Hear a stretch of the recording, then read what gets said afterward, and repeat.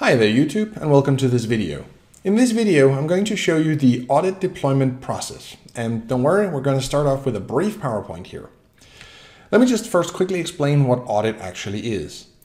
Audit is a feature in Windows where you can customize some of its settings, add third-party applications, and make some customizations like custom wallpaper and accent colors. Once you have done all of this, you can lock the computer, say hand it off to a friend, and when they then turn the computer on, they're going to get the brand new computer experience, like if they bought a computer in a store from Asus or Acer or Dell or HP or whatever.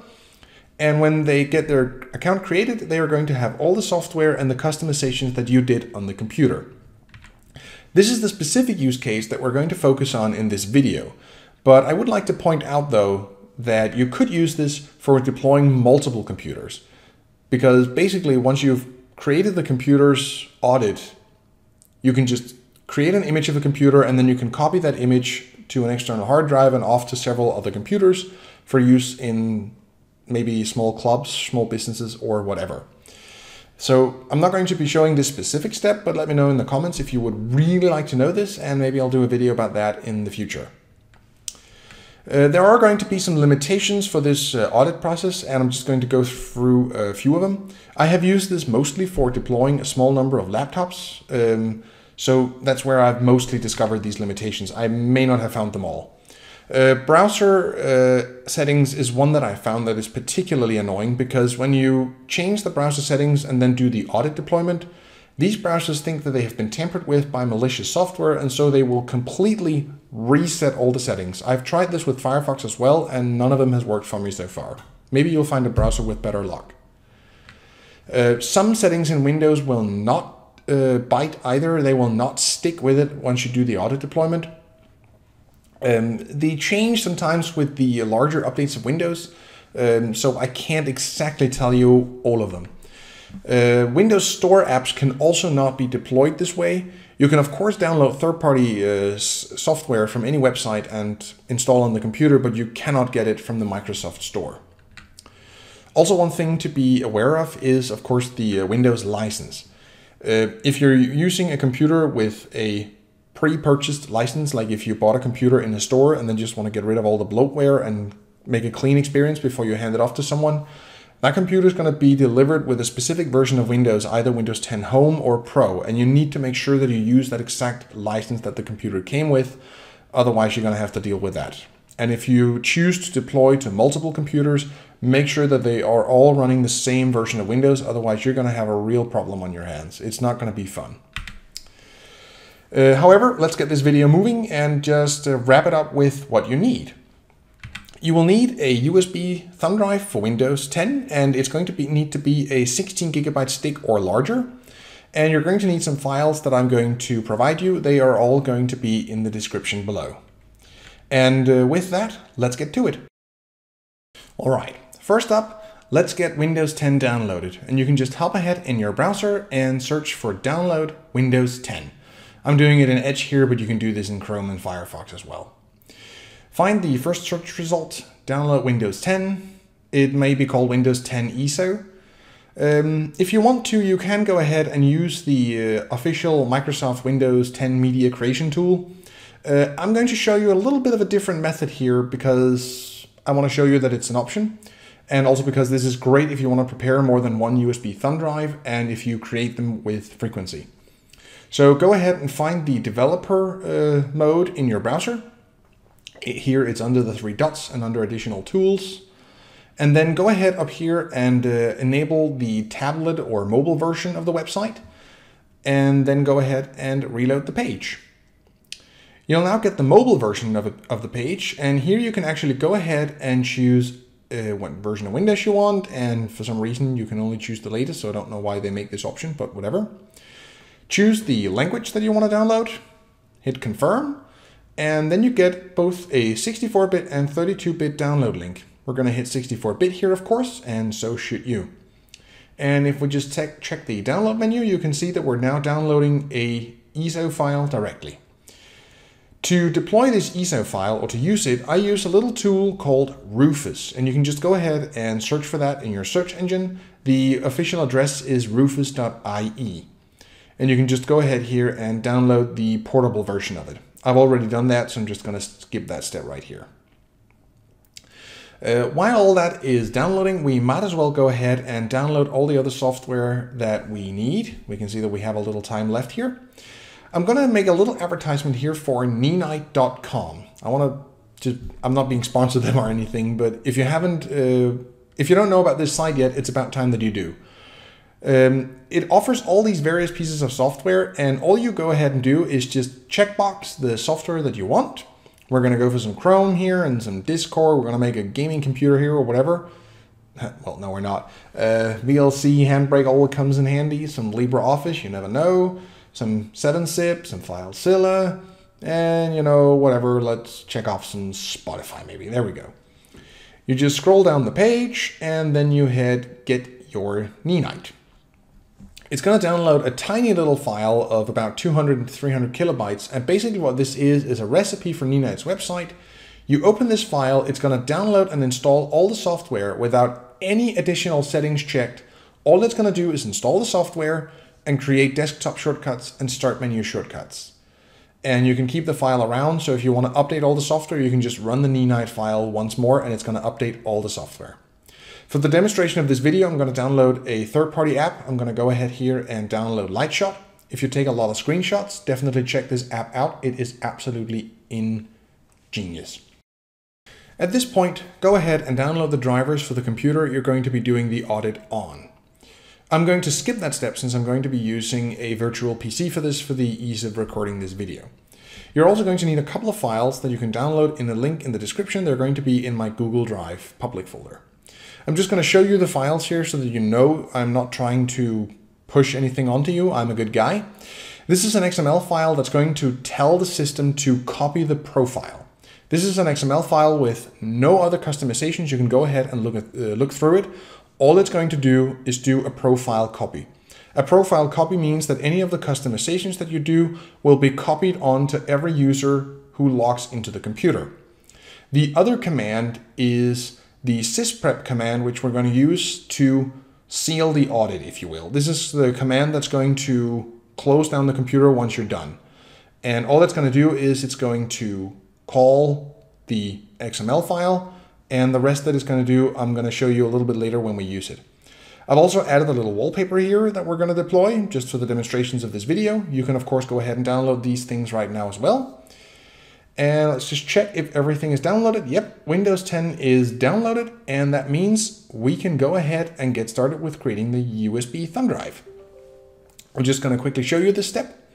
So I'm going to load up Rufus here. I'm going to double check that my USB drive here is loaded, and yep, it's the right one. It's the one that's empty. Go ahead and choose the ISO file. You're going to click this little button here. Select your Windows 10 ISO file. And then maybe let's give it a little bit more appropriate name here. So let's call it Win10 21H1. And then we're just going to hit the start button and let it create. And yeah, of course, we want to format it. There we go. It's now going to prepare the USB thumb drive, and you can at this point just start copying the drivers to it, or wait until this is done and then copy everything over to the USB thumb drive. It doesn't really matter. But at this stage, we are, in this video anyway, ready to show the first part of the audit process. All right, so let's get the virtual PC up and running here. So if you've never installed Windows 10 before, actually, this is a good chance for you to see how at least the first part of it's done. Depending on your USB drive or whatever, the first boot process will take the time that it takes. Now I'm going to leave the language here for English and set my keyboard for Danish so that I know where my keys are. Click install now and we'll just wait for Windows to check if there is a pre-existing license on the computer. It'll find that there is not, since it is in a virtual PC. If you've bought a pre-built computer from either HP or Acer or whatever, it should find it automatically. Now I'm going to click that I don't have a product key, and I'm going to choose Windows 10 Home here. But remember, choose the version for which license you have either purchased or is going to use later. We're going to choose a custom install, and we're going to create a new partition on the drive, and we're going to hit OK and click Next. And now it's going to install Windows. I it's probably obvious that I have sped up the video here quite a bit. Depending on the USB drive, this takes about 10-15 minutes for the first time. So it's not really that bad. Now, if you've ever installed Windows 10 before, stop right now. Don't click any further. For us to proceed from here, you need to hold Control and Shift on the keyboard and then hit F3. You're now going to send the computer into a restart, and when it starts back up, it's going to be in audit mode. This is when we can customize the computer and change the various settings that we would like. And here we go. You can see it logs us into the local admin account, and it's just going to take a little moment here to prepare the rest. And now that we are into Windows, we can just accept this network thing. And then this system preparation tool, we're not really going to use it, but we are going to drag it to the side instead of closing it. Keeping it to the side right down here is going to prevent the computer from going into sleep mode. Leaving the computer to go into sleep mode while it is in audit mode means that you can actually not get back into the user account, which means you have to force restart the computer to get back into it. It could cause problems for Windows at a later point in time, so just leave it at the side. Don't risk causing any issues. And then the first step we should go through is to install the drivers for the computer that you're deploying Windows on. For a virtual PC here, that's pretty easy. I'm just going to mount the guest image CD thing and run through the driver setup here. And that should be a pretty quick process. You can restart the computer or shut it down without any problems when you're having this audit mode running, by the way, but you cannot leave the computer to go into sleep mode or power saving mode. That is going to cause issues. So just a little note while we're waiting here. All right, Windows has now restarted and drivers should be loaded, and we have a little bug with the virtual PC here. But whatever, let's just change the resolution here so we can all see what we're doing. And as you can see here, I had a little bit of a problem with that, but not to be discouraged, we'll continue. Now, I'll just go ahead and load the folder with all my utilities in it. This is what you copy to your USB drive, so it's no different than that.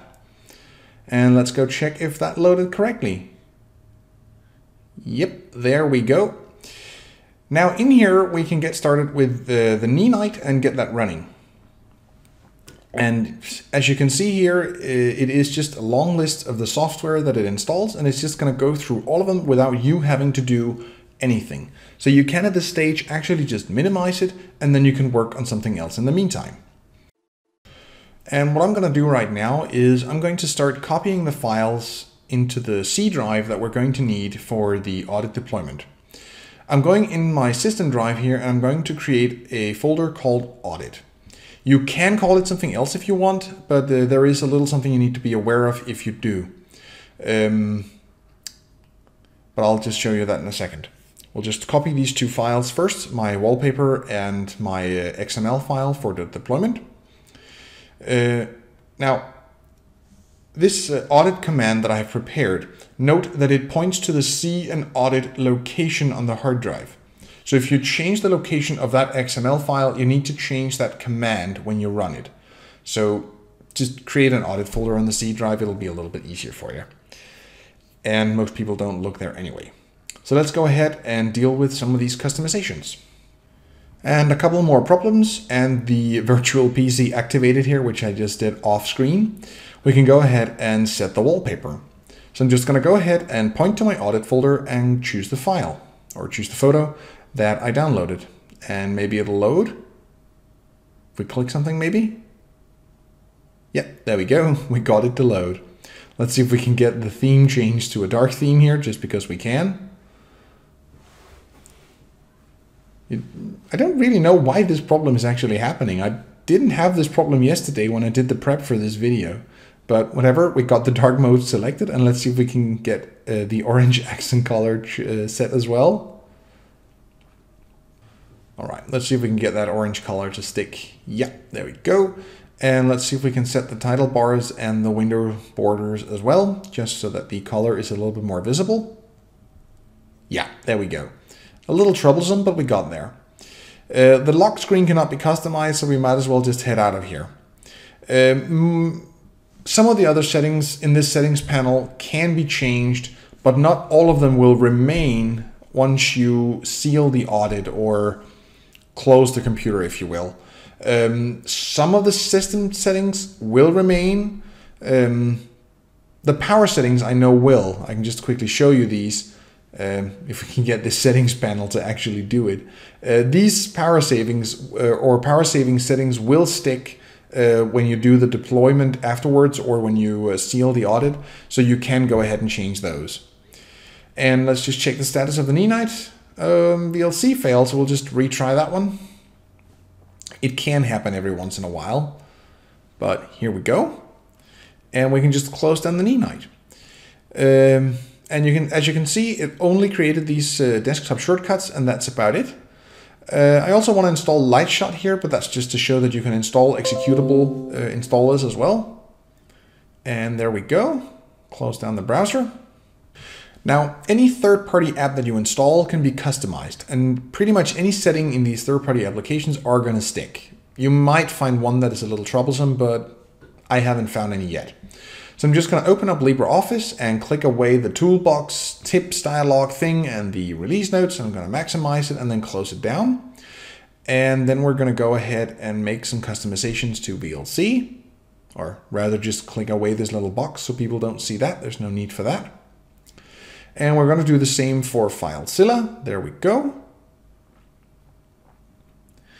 And we're going to have one final thing that we want to do here, and that's set in zip. And that's just because I know that application creates a little bit too much mess for me in the right-click menus. Let me just quickly show you here. You can see that it has a menu that's overloaded, and it has this other menu that I don't really know what it's for. So let's just clean up that mess. I don't know why it actually defaulted to Danish here, but for some reason it did. So I'm just going to click through and make sure that there is icons in the right-click menu so that they're easy to find. And then I'm just going to go and make my default setup here.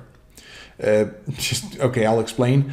The setup that I make means I can extract files immediately, or I can extract them to a folder. I can just quickly create an archive, or I can just quickly create a zip archive.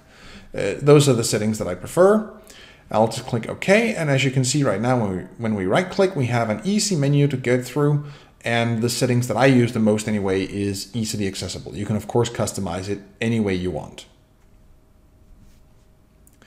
Now, one more thing that we can do here, which I also encourage you to actually do, is go ahead to the Microsoft Store and run the store updates. It's correct that I did say that you cannot load any third-party applications from the store. You cannot go ahead and install additional applications, but any of the accompanying Windows applications can actually be updated. And you might as well do this, especially if you're deploying this to multiple computers, because otherwise these computers are just going to spend the first 24 hours dealing with updates, and the end user, which are getting the computer, are also going to do this. The same for Windows Update here, just go ahead and deal with the Windows updates. Even though you download an ISO file from Microsoft's website, not all updates are going to be in that ISO file. And for whatever reason, we just have a little bug with Virtual PC again here, or VirtualBox. There we go. So just go ahead and deal with these updates. There we go. I can see at least 1 or 2 updates here that are going to cause a restart. So just deal with it, and whenever the person you give the computer to starts the computer up, they don't have to deal with updates the first time they turn it on, and within the first 24 hours they're going to get a prompt that the computer needs to restart because of security updates or whatever. So run these updates through, and there we go. The updates for Windows is now done downloading, and so is every update for the Microsoft Store. You can see there were quite a few updates, and for some reason it changed to Danish, but whatever. And Windows Update had one update that required a restart, so we're just going to go ahead and do that. And after this restart, I'm actually ready in my demonstration here to do the seal of the audit. So let me just quickly go through that audit command just to show you exactly what it is it does. The first part of the command calls a sysprep tool that's built into Windows. You can see right here, it's just calling something that's already in Windows. This little tool has a couple of additional things that we can get it to do. This first one is called generalize. What this does is that it removes or rather it decouples the drivers from the hardware elements in the computer.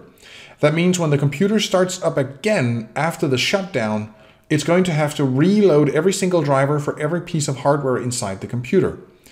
This is a pretty good idea to do because not all drivers are going to work in audit mode. I have seen this on several computers, so this is a really good idea. And especially if you choose to image the computer and copy it onto multiple computers, it needs to reset the hardware ID, and it can only do that by generalizing the system. The next option is called OOBE, or out-of-box experience. That's where you set the language, create your user account, set up your Wi-Fi, and choose what information Windows 10 is allowed to collect about you. So we're going to make sure that OOBE is here so that it does that. The next command is that we're going to shut down the computer. That means when we run the audit command, it's going to turn the computer off when it's done. And the final command that we're going to run is the XML file that copies the profile on the computer. That means any of the customizations that you did are going to be copied into every user account created on that computer. So that is what this command does. And we'll just go ahead and copy it here.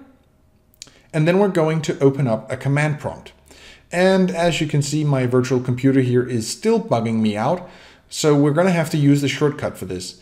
Hold down the Windows key, or the one with the flag, and hit R, and then type CMD in the command prompt. You then get a command prompt, paste in the command, and hit enter. And oh, apparently you need to close this down. It didn't always used to be like that, but apparently they changed that. It's now going to go ahead and do some cleanup and generalize the system.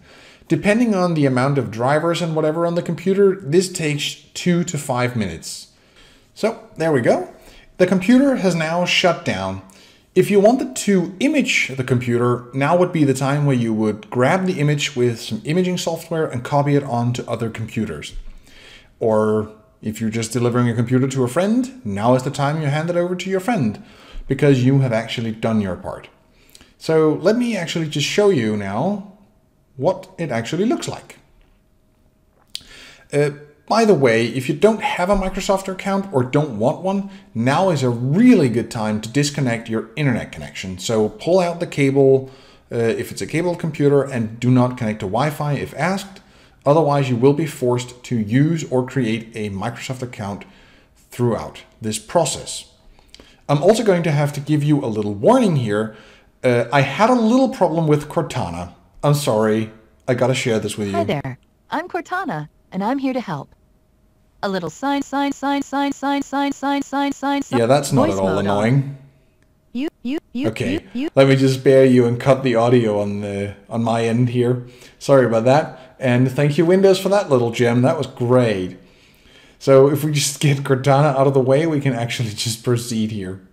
I've actually never set up a computer with Cortana before, because we don't have Cortana in Denmark. But anyway, we set up our region, and I'm just going to set it to United States here, and then I'm going to pick a Danish keyboard layout. And as you can see, I had a little bit of problem picking a time with Cortana here where she would actually be silent so that I could actually do this in somewhat peace. But anyway, we've picked the Danish language and we have skipped adding any additional keyboard layouts. We're going to continue. We don't have internet because we're Neanderthals. We're going to continue with limited setup. And the computer is just going to go ahead and give a little quick restart. It's now going to prepare the OOBE for a not internet connected setup. And as you can see, our color is now starting to shine through briefly. There is a very brief license agreement here that we have to accept. And then we can actually create a user account. So let me just type in the name of my YouTube channel. And someday I might actually learn to type on a keyboard. It's supposed to be a little bit cleaner, but whatever. Here's a pro tip. Do not create a password at this stage. Otherwise, you'll have to create some reset questions that you can use for later. And then you can disable some of the privacy settings. This usually looks a little different. I actually don't know if this is just the new 21H1 version of Windows, or if this is just because I'm inside a virtual PC. I'm going to say not now to Cortana because I've actually think I've had my fun with that. And here we go. We're just going to let the computer finalize the first startup. And there we go. We are now into Windows, and you can see all the customizations that we did are now attached. And if we open some of the software, let's say LibreOffice here, if I can actually click it, there we go. You can see that there is no toolbox or information bar or anything. It just starts up. The only thing that it didn't remember was that it was supposed to be maximized. Big deal. VLC also without any prompts. FileZilla, however, did not actually save the settings, so maybe I should have gone through more to keep it away. I don't know, but sometimes that happens. And if we go ahead here, I want to show you if you create another account, these settings will actually be on every single account. For whatever reason, virtual PC and settings is just not good friends, but we can add another family member to this computer. So let's go ahead and do that. We're going to create one without a Microsoft account. At this stage, by the way, I have reconnected the virtual PC to the internet, by the way. But anyway, we're just going to create a user here called family member. There we go. And of course, my problems is not quite done yet, because could I find the sign out button here? Nope, that didn't work. So good old Control-Alt-Delete had to help me out here. But anyway, we're going to log into the family member. There we go. And it's just going to go through a little bit of the OOBE experience here the first time. And then once it has completed, the user or family member or whatever will just have to choose these settings for information collection and hit accept. And there you go. The wallpaper is loaded. And if you open any of the applications installed, all the settings that you changed will actually stick with it. So that's how you can do an audit deployment of a computer. This was a bit of a long video. I'm sorry about that. That was about as short as I could make it. But thank you for sticking with it. Thank you for watching, and see you in the next one.